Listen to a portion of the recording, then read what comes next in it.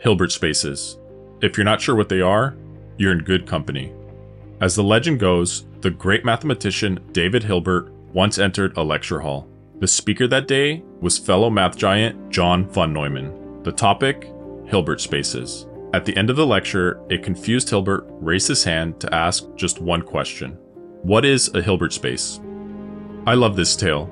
It would be like if Pythagoras asked about the Pythagorean theorem. While the story is likely just a legend, it amusingly captures the importance that both of these figures played in the development of Hilbert spaces, with Hilbert laying much of the groundwork and von Neumann finishing it off by giving the first complete definition of them. These spaces then quickly became useful in areas like quantum mechanics, the physics of heat transfer, and even modeling sound waves. Admittedly, when I first encountered Hilbert spaces, they were a bit intimidating.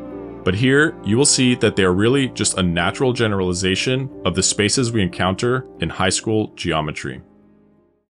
We begin with a humble vector, an arrow in the two-dimensional plane.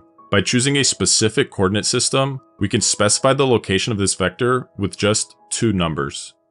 How many steps we need to take in the x direction, plus how many steps in the y direction.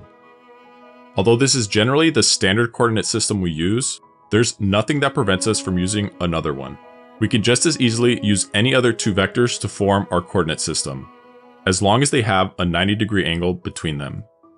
In the language of linear algebra, we would say that these two vectors are orthogonal to each other. And since any other vector in the plane can be expressed as some combination of these two, then they form an orthogonal basis. If these basis vectors also both had a length of 1, then they would be an orthonormal basis. Something we can also do with vectors in the 2D plane is to form a dot product, which involves multiplying the components of each vector and then adding them up. We can do the exact same thing in 3 dimensions by just taking another component into account. Frequently, it's x, y, and z. But again, we can use any 3 perpendicular vectors as a basis.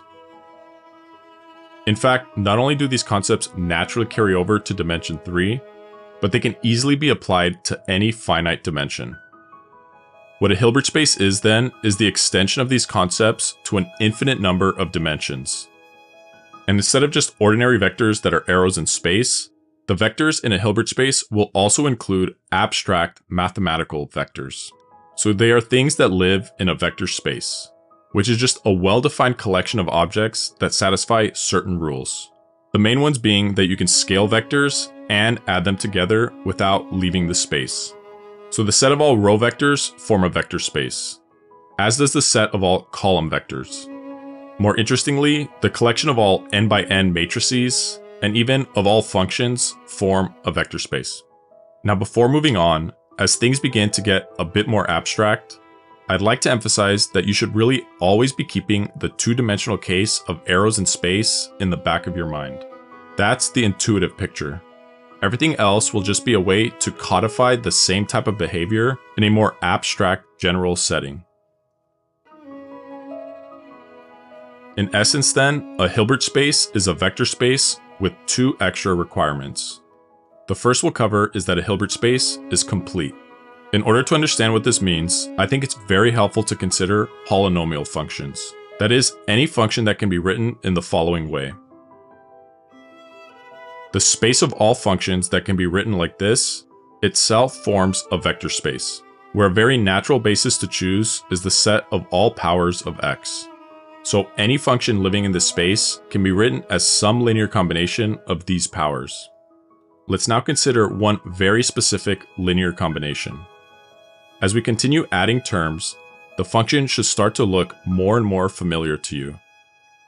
And in the limit of an infinite number of terms, this approaches the Taylor series for sine of x. We can take another linear combination to arrive at cosine of x,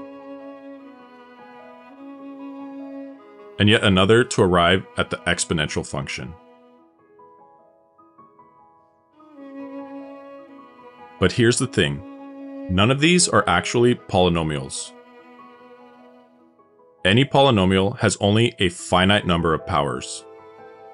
It can be really large, but it must have some cutoff. By letting n go to infinity, in all three of these cases, we have ended up with something outside of our vector space. How did this happen?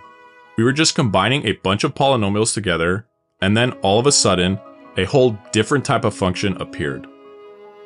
Well, something similar happens in a setting you might find more familiar. Consider the following sequence of numbers. Each particular number is rational, but as the limit goes to infinity, the sequence converges to pi, an irrational number. In fact, this phenomenon occurs in all sorts of places in math, and mathematicians have found a way to deal with this general problem. What's needed is to realize that in all these cases, the space that we're working in is actually part of a larger space, one that in a sense completes the smaller one. So in this case, the real numbers are the completion of the rationals. In the case of polynomials, its completion is the space of all continuous functions. The technical term that's used is to call these types of sequences Cauchy sequences. And if there exists a Cauchy sequence converging to something that is beyond the space, then the space is incomplete. But if you extend your space to include these limits, and now every Cauchy sequence has a limit that exists inside of it, you get a complete space. So a Hilbert space is a vector space that is complete. This naturally brings us to the second requirement for a Hilbert space, namely that it needs to have something called an inner product defined on it. A basic vector space has enough of a structure that allows for adding vectors and scaling them. But there's no notion of distance nor angles between vectors. This is a problem since, in order for the Hilbert space to be complete, we need to find Cauchy sequences and determine where they converge to, a process which requires having some concept of angles and distance at hand. In order to be able to measure these quantities, we need to add some additional structure to the vector space, an inner product, which is a function that satisfies these criteria for any vectors u, v, w in the vector space and numbers a and b that you're scaling vectors with. Essentially, this is just a generalized dot product. It is a way to capture the lengths of vectors as well as the angles between them for a general vector space.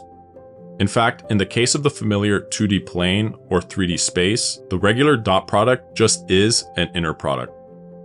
So a Hilbert space is a vector space that is complete and has an inner product. Or to put it even more concisely, it is an inner product space that is complete. What are some examples of Hilbert spaces? One example is just the straightforward generalization of Euclidean space I mentioned earlier. It's the set of all sequences where this infinite sum converges. The inner product between any two vectors is just the dot product, but with an infinite number of terms. And from an inequality that's valid on all inner product spaces, this guarantees inner products between any two vectors will converge. Another very important example is the set of all functions defined on the interval 0 to 2 pi, where this integral is finite. This requirement guarantees that the following inner product is well defined for any two vectors in this space. And if you focus on these trig functions, the inner product between any two different sine and cosine functions is 0, which means they are all orthogonal to each other. Amazingly, they form an orthonormal basis for the entire space. So they can act as a sort of coordinate system here. And any function in the space can be written as a linear combination of them, leading directly to the Fourier approximation of functions. Yet another extremely important example is Schrödinger's wave function in quantum mechanics. The wave function is what describes the state of a physical system, and it lives in a related Hilbert space, this time defined over all real numbers. Interestingly, if this is the run-of-the-mill Riemann integral that most of us are more familiar with, then there will be sequences that converge to something outside of the space. In order for this space to be complete, and thus actually be a Hilbert space, the integral here needs to be the more versatile Lebesgue integral. A huge thank you goes out to this video's sponsor, Brilliant.org. I've been studying math and physics for years. Along the way, I've learned that the best way to solidify my understanding is by doing tons of practice problems. With Brilliant, you'll never struggle to find engaging problems to work through again. Packed with thousands of lessons spread over hundreds of courses, each lesson provides opportunities to interactively play with problems, allowing you to test your knowledge as you go. Not only will you be able to finally develop an intuitive grasp for calculus concepts, but Brilliant gives you the opportunity to explore topics like quantum mechanics, machine learning, and even mathematical logic.